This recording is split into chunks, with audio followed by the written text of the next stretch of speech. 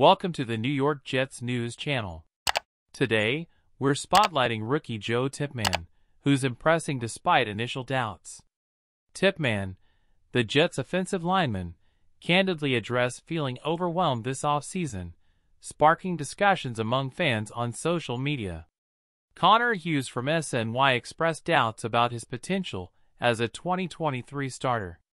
However, Tippmann silenced critics with a standout performance in the preseason opener against the Cleveland Browns on August 3rd.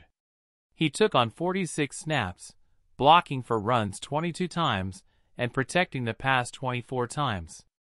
David Wyatt-Hupton from The Jets Way noted Tippmann's impeccable display: 0 sacks allowed, no pressures, perfect pass blocking efficiency, and no missed assignments. Jets coach Robert Saleh praised Tippmann. Saleh mentioned the competition for the starting center position extending to the game against the Carolina Panthers on August 12.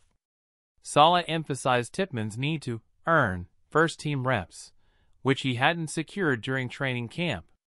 His Browns game performance seemed to change that. "Tip had a strong game against Cleveland, really impressed," Saleh said on August 6.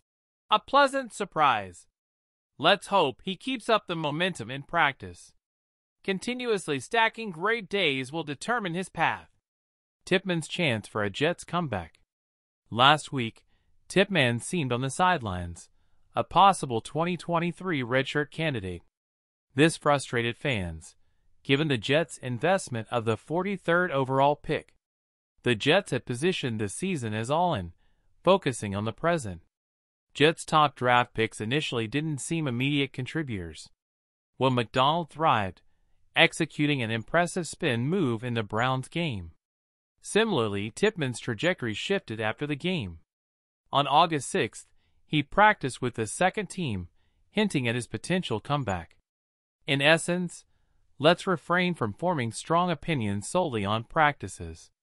Evaluating performance on the field matters more. Stay tuned for more Jets updates. Remember to like, subscribe, and support. Thanks for tuning in. Go Jets!